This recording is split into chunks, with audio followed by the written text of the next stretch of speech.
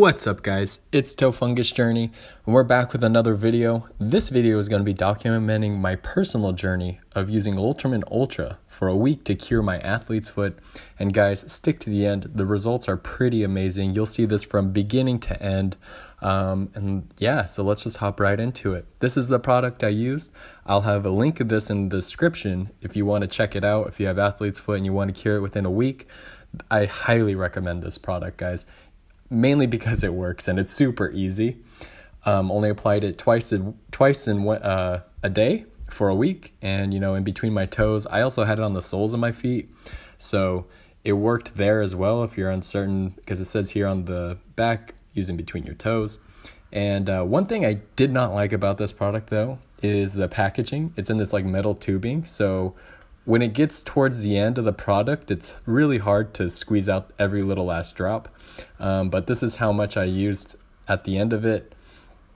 So there's still a little left. And so let's hop into some common symptoms of athlete's foot. The main ones are going to be like scaly rash, dryness, and flaky skin, peeling, and even smell, like really bad smelling feet. I had this issue.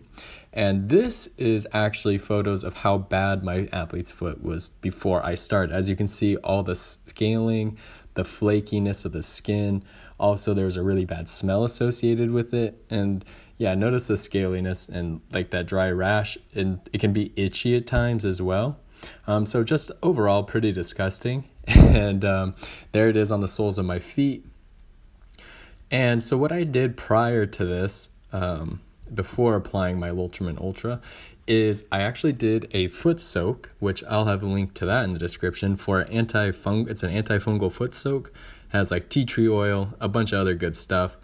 And what I did was, before I started this 7-day journey, is I soaked my feet and I scrubbed them with a stone, like the pumice stone, and that really helped. And then I just did it once, and then I would apply Lotrimin Ultra every single day for twice a day for a week.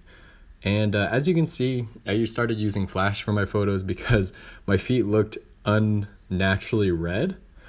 And so yeah, look at here at day 6, the progress is amazing.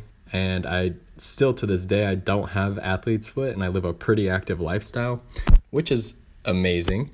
And yeah, so if you guys like this, go ahead and hit the subscribe button, and don't forget to like this video. There is the progress, and I'll see you guys in the next one.